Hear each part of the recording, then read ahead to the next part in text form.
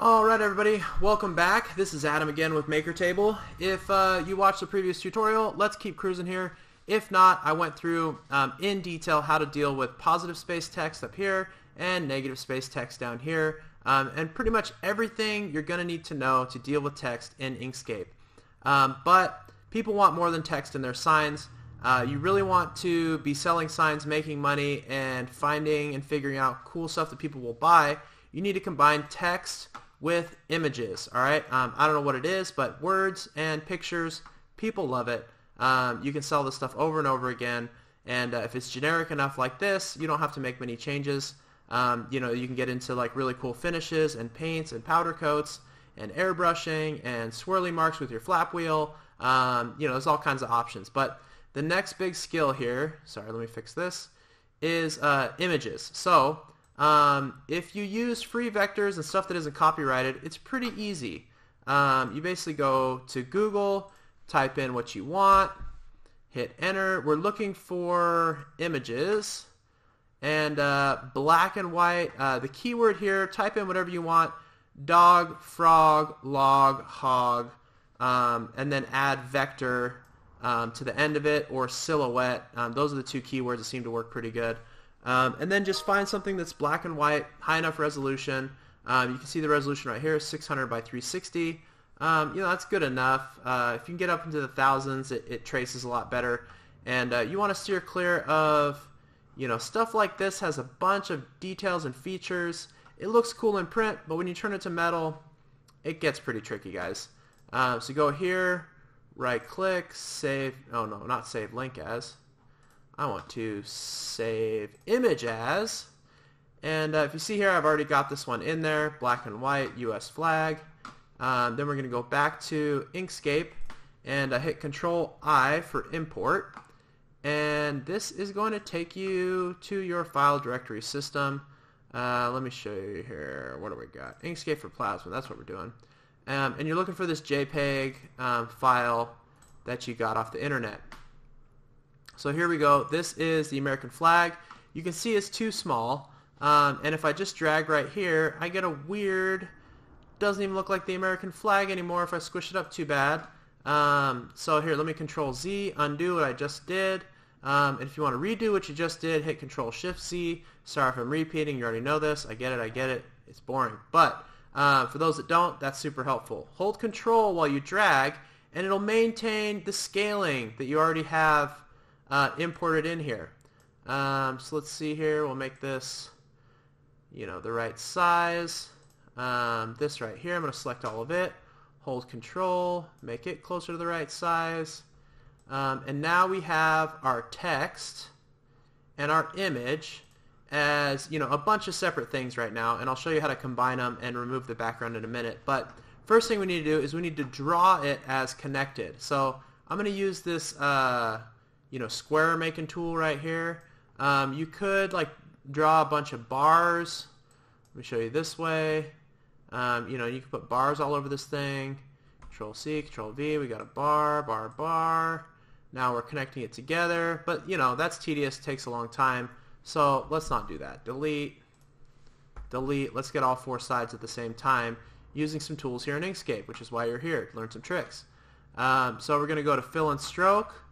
We're going to set the stroke as it's already black. You can see the stroke color right here.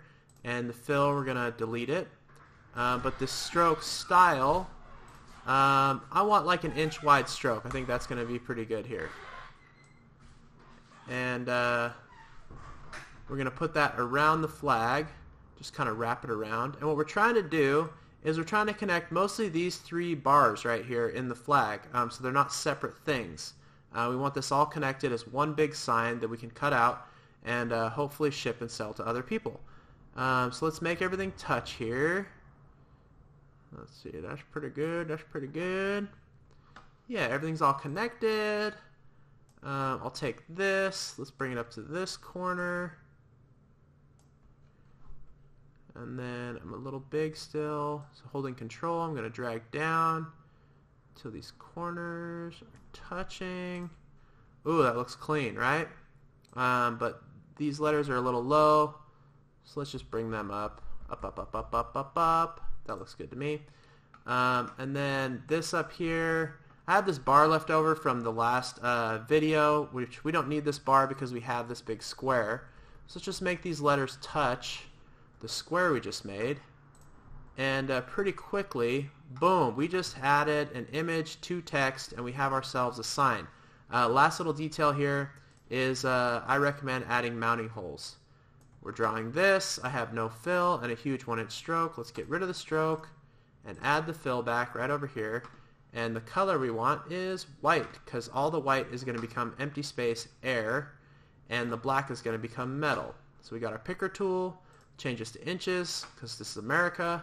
And I know with my machine a 0.27 by 0.27 drawn hole nets me out somewhere around a 0.23, 0.24, perfect for a screw. So I'm going to, well, let me show you my little trick with this here. If you draw a square in the corner, oh, actually, it's not going to work because the way I drew this up. Anyways, we'll put this up right here. Control C, copy that. Control V, there's one down there. Control V, there's one down there. Control V, we got one up there. We got circles everywhere. And then we're going to align these with each other. So hold shift and select those two. Align and distribute. Align these straight across. Select this one. Hold shift. Select this one. Align this straight up.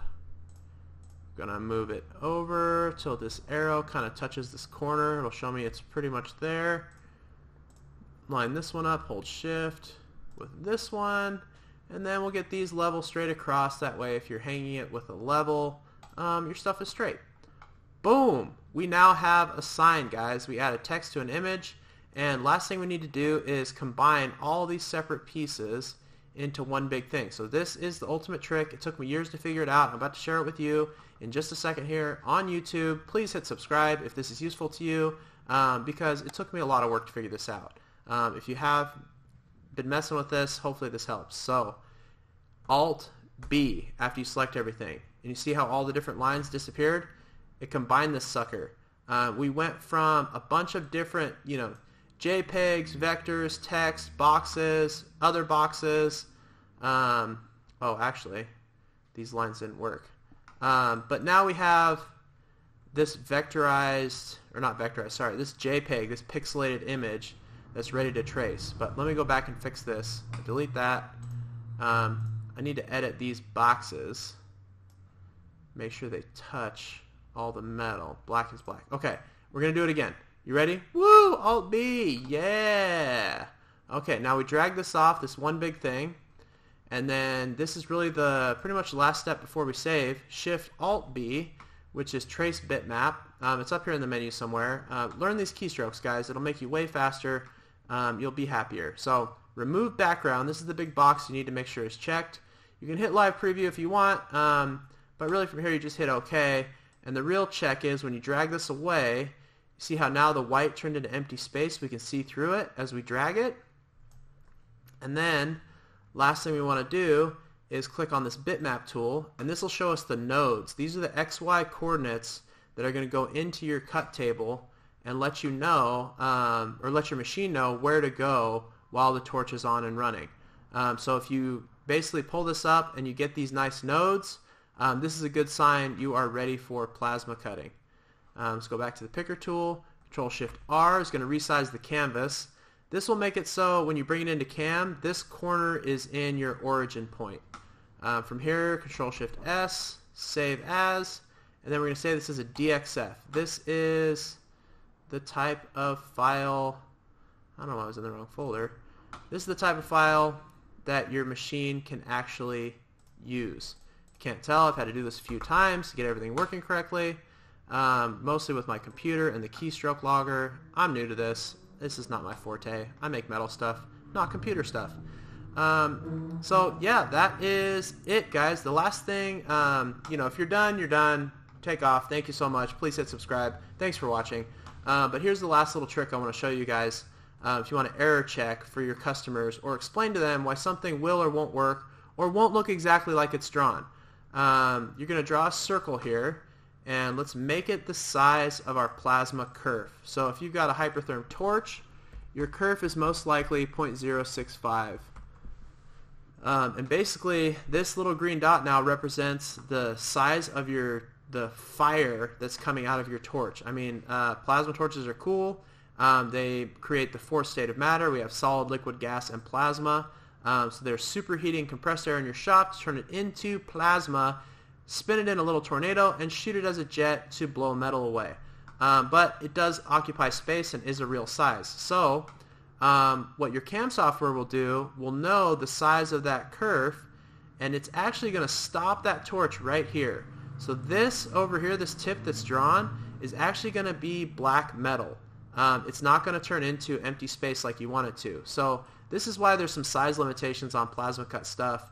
You can only go so small. You know, we all have the customers out there that they're like, oh, that's a really cool design, but you know, can you make it a belt buckle at 3 inches wide?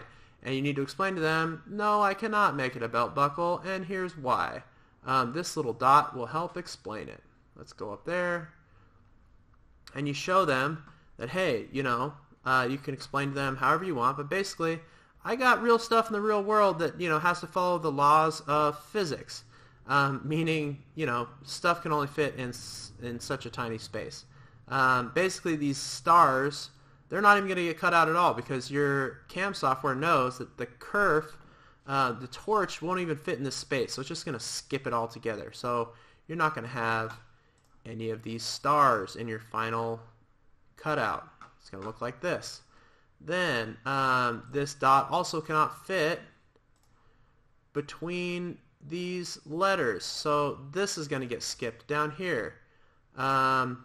It can, let's see here, it can't quite fit in the center of this O, so the center of this O is going to disappear. This O is going to disappear. This R is going to disappear.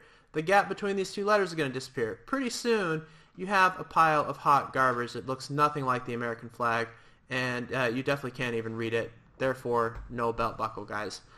So hopefully that helps you guys when you're planning, preventing, burning up material to test and check and see if stuff will work. Instead of actually burning up metal, just spend some more time on your buns in hopefully your warm office or home, and move that little green dot around your screen instead. Yeah, so hopefully this helps you guys out. That is basically in 2 videos everything I know about Inkscape for plasma cutting. This